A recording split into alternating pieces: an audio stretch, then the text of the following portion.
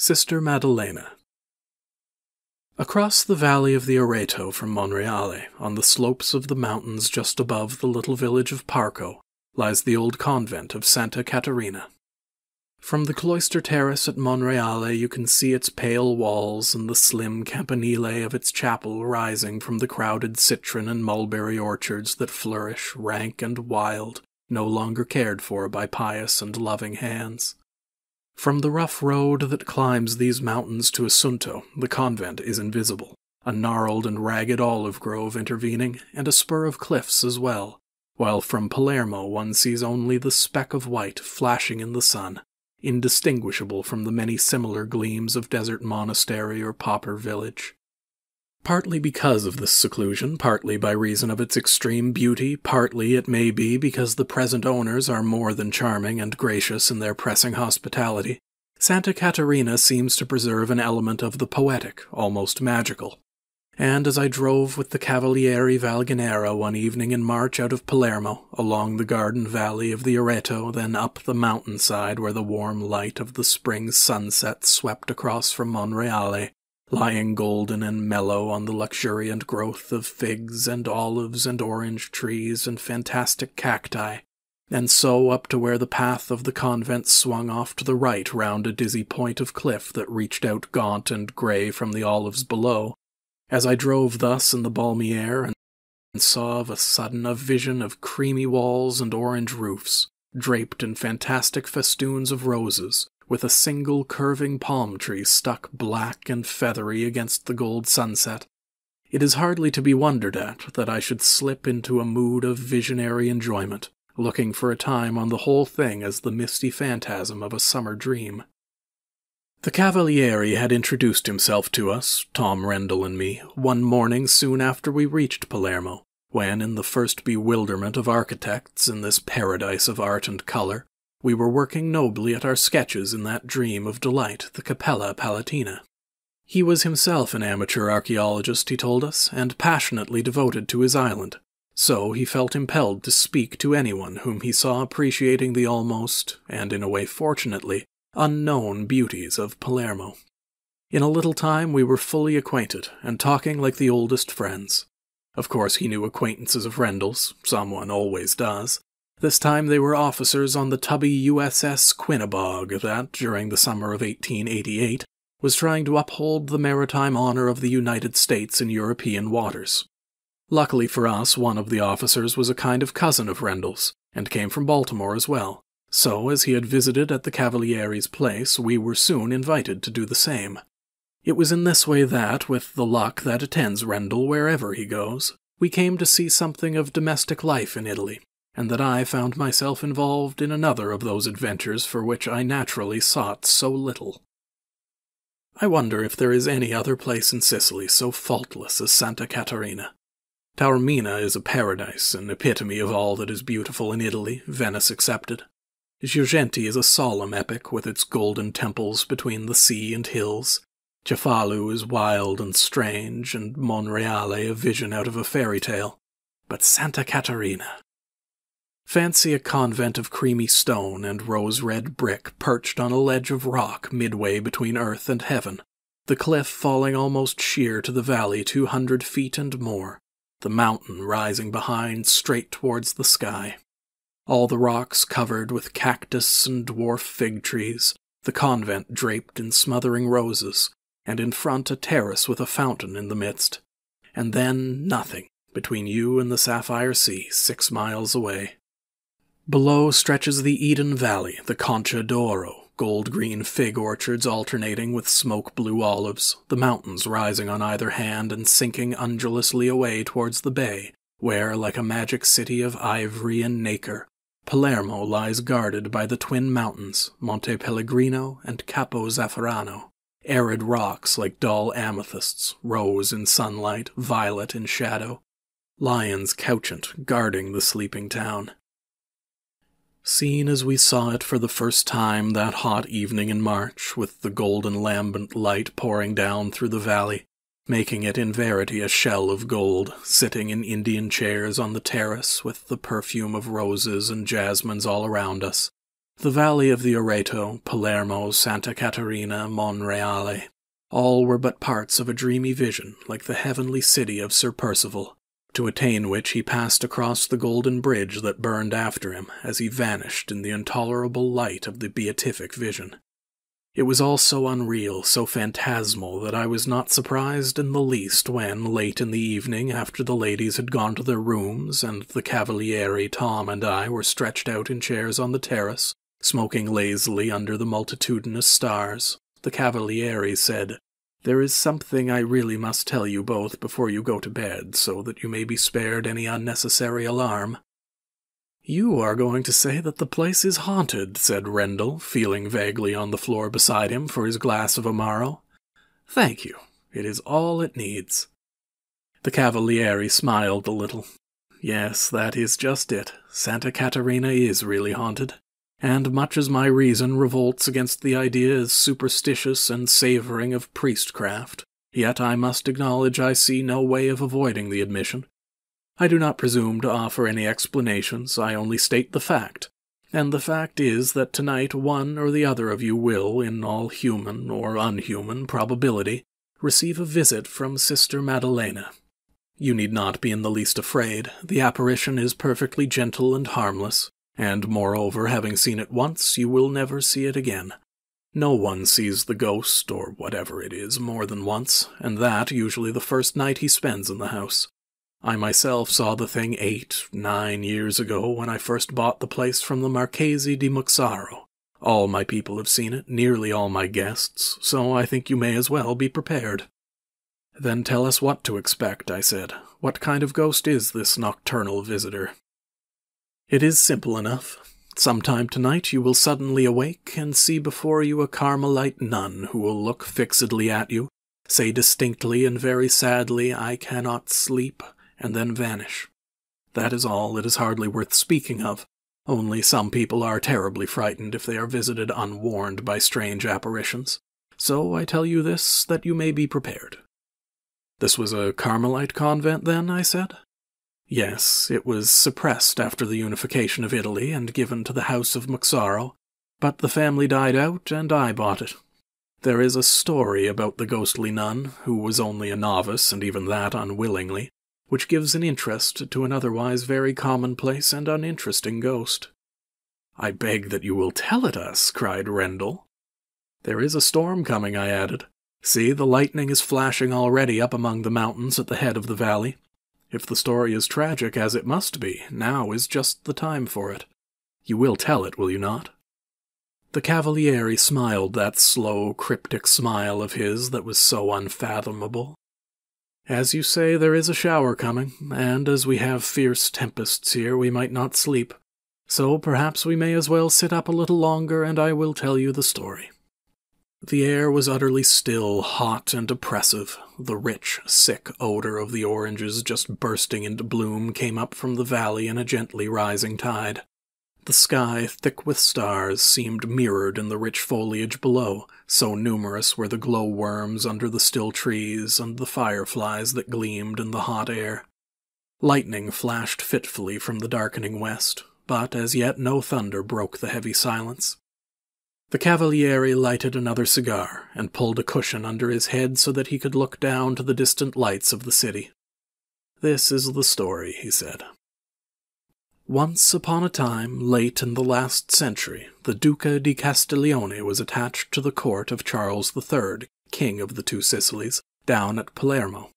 They tell me he was very ambitious, and not content with marrying his son to one of the ladies of the House of Tuscany, had betrothed his only daughter, Rosalia, to Prince Antonio, a cousin of the king. His whole life was wrapped up in the fame of his family, and he quite forgot all domestic affection in his madness for dynastic glory. His son was a worthy scion, cold and proud, but Rosalia was, according to legend, utterly the reverse, a passionate, beautiful girl, willful and headstrong, and careless of her family and the world. The time had nearly come for her to marry Prince Antonio, a typical roué of the Spanish court, when, through the treachery of a servant, the Duke discovered that his daughter was in love with a young military officer whose name I don't remember, and that an elopement had been planned to take place the next night. The fury and dismay of the old autocrat passed belief.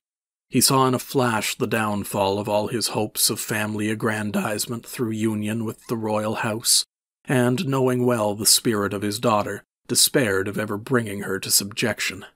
Nevertheless, he attacked her unmercifully, and by bullying and threats, by imprisonment and even bodily chastisement, he tried to break her spirit and bend her to his indomitable will. Through his power at court he had the lover sent away to the mainland, and for more than a year he held his daughter closely imprisoned in his palace on the Toledo, that one you may remember on the right, just beyond the Via del Collegio dei Gesuiti, with the beautiful ironwork grills at all the windows and the painted frieze. But nothing could move her, nothing bend her stubborn will, and at last, furious at the girl he could not govern, Castiglione sent her to this convent, then one of the few houses of barefoot Carmelite nuns in Italy. He stipulated that she should take the name of Maddelena, that he should never hear of her again, and that she should be held an absolute prisoner in this conventual castle. Rosalia, or Sister Maddelena as she was now, believed her lover dead, for her father had given her good proofs of this, and she believed him. Nevertheless, she refused to marry another, and seized upon the convent life as a blessed relief from the tyranny of her maniacal father. She lived here for 4 or 5 years. Her name was forgotten at court and in her father's palace. Rosalia de Castiglione was dead, and only Sister Maddelena lived, a Carmelite nun, in her place. In 1798, Ferdinand IV found himself driven from his throne on the mainland, his kingdom divided, and he himself forced to flee to Sicily. With him came the lover of the dead Rosalia, now high in military honor. He, on his part, had thought Rosalia dead, and it was only by accident that he found that she still lived, a Carmelite nun. Then began the second act of the romance that until then had been only sadly commonplace, but now became dark and tragic. Michel Biscari, that was his name, I remember now, haunted the region of the convent, striving to communicate with Sister Maddelena. And at last, from the cliffs over us, up there among the citrons, you will see by the next flash of lightning, he saw her in the great cloister, recognized her in her white habit, found her the same dark and splendid beauty of 6 years before, only made more beautiful by her white habit and her rigid life. By and by, he found a day when she was alone, and tossed a ring to her as she stood in the midst of the cloister. She looked up, saw him, and from that moment lived only to love him in life as she had loved his memory in the death she thought had overtaken him. With the utmost craft they arranged their plans together. They could not speak, for a word would have aroused the other inmates of the convent. They could make signs only when Sister Maddelena was alone. Michel could throw notes to her from the cliff, a feat demanding a strong arm, as you will see if you measure the distance with your eye. And she could drop replies from the window over the cliff, which he picked up at the bottom. Finally, he succeeded in casting into the cloister a coil of light rope. The girl fastened it to the bars of one of the windows, and, so great is the madness of love, Biscari actually climbed the rope from the valley to the window of the cell, a distance of almost 200 feet, with but 3 craggy resting places in all that height. For nearly a month these nocturnal visits were undiscovered, and Michel had almost completed his arrangements for carrying the girl from Santa Caterina and away to Spain, when unfortunately one of the sisters, suspecting some mystery from the changed face of Sister Maddelena, began investigating, and at length discovered the rope neatly coiled up by the nun's window and hidden under some clinging vines. She instantly told the Mother Superior, and together they watched from a window in the crypt of the chapel, the only place, as you will see tomorrow, from which one could see the window of Sister Maddelena's cell. They saw the figure of Michel daringly ascending the slim rope, watched hour after hour, the sister remaining while the superior went to say the hours in the chapel, at each of which Sister Maddelena was present, and at last, at prime, just as the sun was rising, they saw the figure slip down the rope, watched the rope drawn up and concealed, and knew that Sister Maddelena was in their hands for vengeance and punishment, a criminal. The next day, by the order of the Mother Superior, Sister Maddelena was imprisoned in one of the cells under the chapel, charged with her guilt, and commanded to make full and complete confession. But not a word would she say, although they offered her forgiveness if she would tell the name of her lover.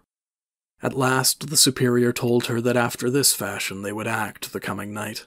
She herself would be placed in the crypt, tied in front of the window, her mouth gagged, that the rope would be lowered and the lover allowed to approach even to the sill of her window, and at that moment the rope would be cut, and before her eyes her lover would be dashed to death on the ragged cliffs. The plan was feasible, and Sister Maddelena knew that the mother was perfectly capable of carrying it out. Her stubborn spirit was broken, and in the only way possible she begged for mercy, for the sparing of her lover. The Mother Superior was deaf at first. At last she said, "It is your life or his. I will spare him on condition that you sacrifice your own life." Sister Maddelena accepted the terms joyfully, wrote a last farewell to Michel, fastened the note to the rope, and with her own hands cut the rope and saw it fall coiling down to the valley bed far below. Then she silently prepared for death, and at midnight, while her lover was wandering, mad with the horror of impotent fear, around the white walls of the convent, Sister Maddelena, for love of Michel, gave up her life. How was never known. That she was indeed dead was only a suspicion, for when Biscari finally compelled the civil authorities to enter the convent, claiming that murder had been done there, they found no sign. Sister Maddelena had been sent to the parent house of the barefoot Carmelites at Avila in Spain, so the superior stated, because of her incorrigible contumacy. The old Duke of Castiglione refused to stir hand or foot in the matter, and Michel, after fruitless attempts to prove that the superior of Santa Caterina had caused the death, was forced to leave Sicily. He sought in Spain for very long, but no sign of the girl was to be found, and at last he died, exhausted with suffering and sorrow. Even the name of Sister Maddelena was forgotten, and it was not until the convents were suppressed and this house came into the hands of the Muxaros that her story was remembered. It was then that the ghost began to appear, and, an explanation being necessary, the story or legend was obtained from one of the nuns who still lived after the suppression. I think the fact, for it is a fact, of the ghost rather goes to prove that Michel was right, and that poor Rosalia gave her life a sacrifice for love. Whether in accordance with the terms of the legend or not, I cannot say. One or the other of you will probably see her tonight. You might ask her for the facts. Well, that is all the story of Sister Maddelena, known in the world as Rosalia di Castiglione. Do you like it? "It is admirable," said Rendell enthusiastically, "but I fancy I should rather look on it simply as a story, and not as a warning of what is going to happen. I don't much fancy real ghosts myself." But the poor sister is quite harmless, and Valganera rose, stretching himself. "My servants say she wants a mass said over her, or something of that kind, but I haven't much love for such priestly hocus-pocus. I beg your pardon," turning to me. "I had forgotten that you were a Catholic. Forgive my rudeness." "My dear Cavaliere, I beg you not to apologize. I am sorry you cannot see things as I do, but don't for a moment think that I am hypersensitive. I have an excuse, perhaps you will say only an explanation, but I live where I see all the absurdities and corruptions of the Church. Perhaps you let the accidents blind you to the essentials. But do not let us quarrel tonight. See, the storm is close on us. Shall we go in?" The stars were blotted out through nearly all the sky. Low, thunderous clouds, massed at the head of the valley, were sweeping over so close that they seemed to brush the black pines on the mountain above us. To the south and east the storm clouds had shut down almost to the sea, leaving a space of black sky where the moon in its last quarter was rising just to the left of Monte Pellegrino, a black silhouette against the pallid moonlight. The rosy lightning flashed almost incessantly, and through the fitful darkness came the sound of bells across the valley, the rushing torrent below, and the dull roar of the approaching rain, with a deep organ point of solemn thunder through it all. We fled indoors from the coming tempest, and, taking our candles, said good night and sought each his respective room. My own was in the southern part of the old convent, giving on the terrace we had just quitted and about over the main doorway. The rushing storm, as it swept down the valley with the swelling torrent beneath, was very fascinating. and after wrapping myself in a dressing gown I stood for some time by the deeply embrasured window, watching the blazing lightning and the beating rain whirled by fitful gusts of wind around the spurs of the mountains. Gradually the violence of the shower seemed to decrease, and I threw myself down on my bed in the hot air, wondering if I really was to experience the ghostly visit the Cavaliere so confidently predicted. I had thought out the whole matter to my own satisfaction, and fancied I knew exactly what I should do in case Sister Maddelena came to visit me. The story touched me, the thought of the poor faithful girl who sacrificed herself for her lover, himself very likely quite unworthy, and who now could never sleep for reason of her unquiet soul, sent out into the storm of eternity without spiritual aid or counsel. I could not sleep, for the still vivid lightning, the crowding thoughts of the dead nun, and the shivering anticipation of my possible visitation made slumber quite out of the question. No suspicion of sleepiness had visited me when, perhaps an hour after midnight, came a sudden vivid flash of lightning, and as my dazzled eyes began to regain the power of sight, I saw her plainly as in life. A tall figure, shrouded in the white habit of the Carmelites, her head bent, her hands clasped before her. In another flash of lightning she slowly raised her head and looked at me long and earnestly. She was very beautiful, like the Virgin of Beltraffio in the National Gallery, more beautiful than I had supposed possible, her deep, passionate eyes very tender and pitiful in their pleading, beseeching glance. I hardly think I was frightened, or even startled, but lay looking steadily at her as she stood in the beating lightning. Then she breathed rather than articulated, with a voice that almost brought tears, so infinitely sad and sorrowful was it. "I cannot sleep." And the liquid eyes grew more pitiful and questioning as bright tears fell from them down the pale dark face. The figure began to move slowly towards the door, its eyes fixed on mine with a look that was weary and almost agonized. I leaped from the bed and stood waiting. A look of utter gratitude swept over the face, and, turning, the figure passed through the doorway. Out into the shadow of the corridor it moved, like a drift of pallid storm cloud, and I followed, all natural and instinctive fear or nervousness quite blotted out by the part I felt I was to play in giving rest to a tortured soul. The corridors were velvet black, but the pale figure floated before me always, an unerring guide, now but a thin mist on the utter night, now white and clear in the bluish lightning through some window or doorway. Down the stairway into the lower hall, across the refectory, where the great frescoed crucifixion flared into sudden clearness under the fitful lightning, out into the silent cloister. It was very dark. I stumbled along the heaving bricks, now guiding myself by a hand on the whitewashed wall, now by a touch on a column wet with the storm. From all the eaves the rain was dripping onto the pebbles at the foot of the arcade. A pigeon, startled from the capital where it was sleeping, beat its way into the cloister close.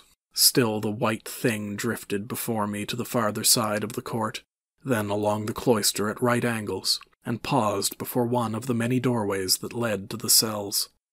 A sudden blaze of fierce lightning, the last now of the fleeting trail of storm, leaped around us, and in the vivid light I saw the white face turned again with the look of overwhelming desire, of beseeching pathos, that had choked my throat with an involuntary sob when I first saw Sister Maddelena. In the brief interval that ensued after the flash, and before the roaring thunder burst like the crash of battle over the trembling convent, I heard again the sorrowful words, "I cannot sleep," come from the impenetrable darkness. And when the lightning came again, the white figure was gone. I wandered around the courtyard searching in vain for Sister Maddelena, even until the moonlight broke through the torn and sweeping fringes of the storm. I tried the door where the white figure vanished. It was locked, but I had found what I sought, and carefully noting its location went back to my room, but not to sleep. In the morning the Cavaliere asked Rendell and me which of us had seen the ghost, and I told him my story. Then I asked him to grant me permission to sift the thing to the bottom, and he courteously gave the whole matter into my charge, promising that he would consent to anything. I could hardly wait to finish breakfast, but no sooner was this done than, forgetting my morning pipe, I started with Rendell and the Cavaliere to investigate. "I am sure there is nothing in that cell," said Valganera, when we came in front of the door I had marked. "It is curious that you should have chosen the door of the very cell that tradition assigns to Sister Maddelena. But I have often examined that room myself, and I am sure there is no chance for anything to be concealed. In fact, I had the floor taken up once soon after I came here, knowing the room was that of the mysterious sister, and thinking that there, if anywhere, the monastic crime would have taken place. Still, we will go in if you like."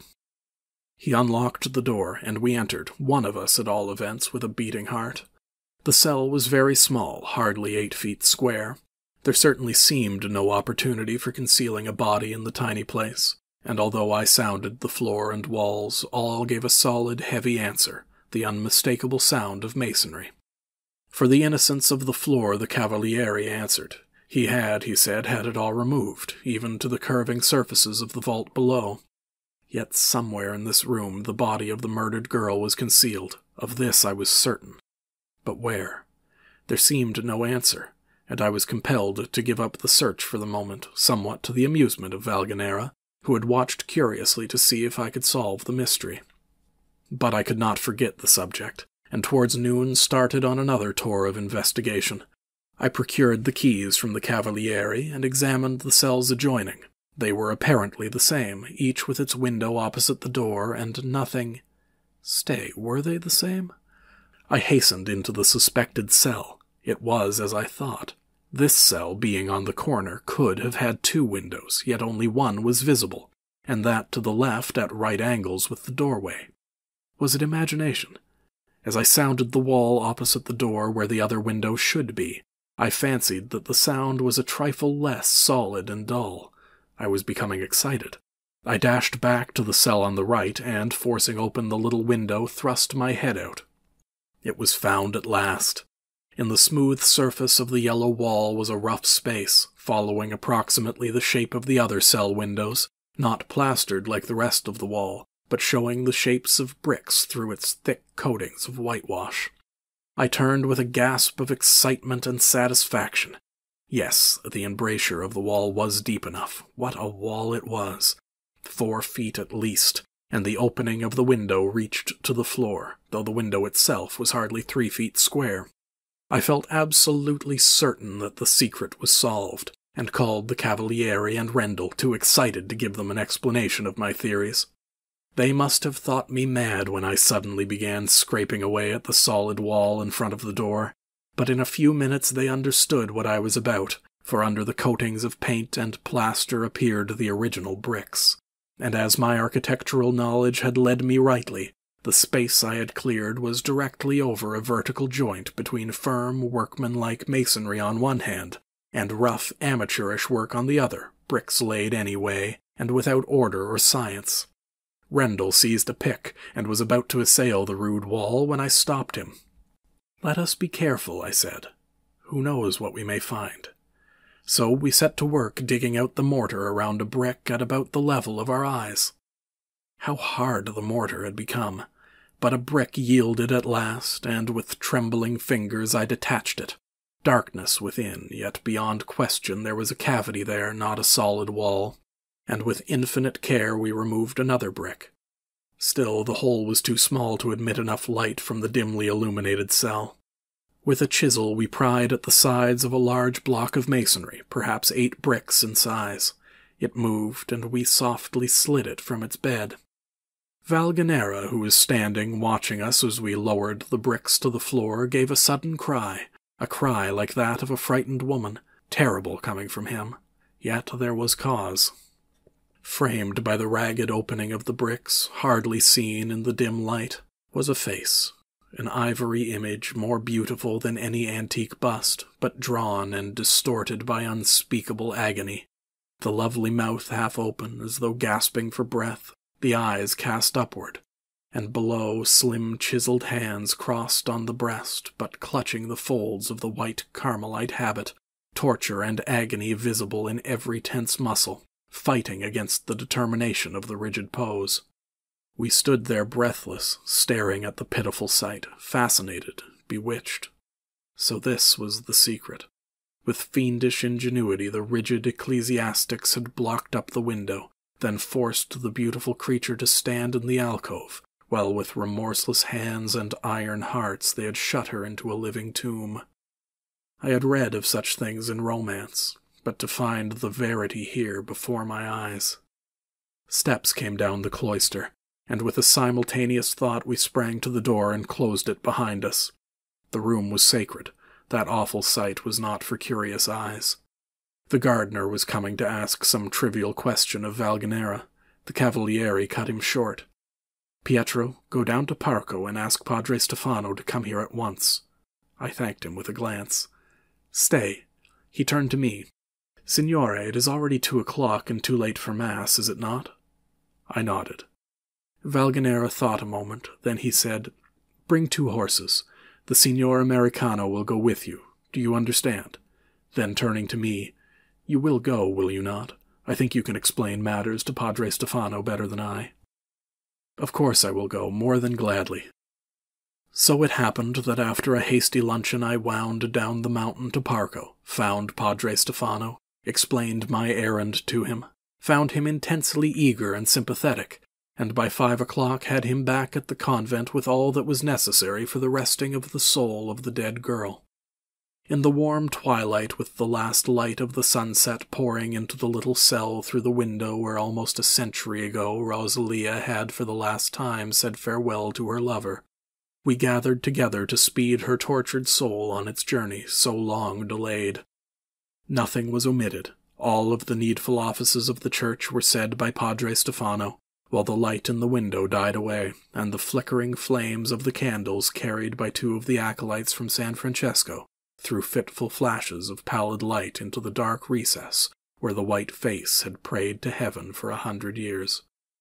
Finally the padre took the asperge from the hands of one of the acolytes, and with the sign of the cross in benediction while he chanted the asperges, gently sprinkled the holy water on the upturned face. Instantly the whole vision crumbled to dust. The face was gone, and where once the candlelight had flickered on the perfect semblance of the girl dead so very long, it now fell only on the rough bricks which closed the window, bricks laid with frozen hearts by pitiless hands. But our task was not done yet.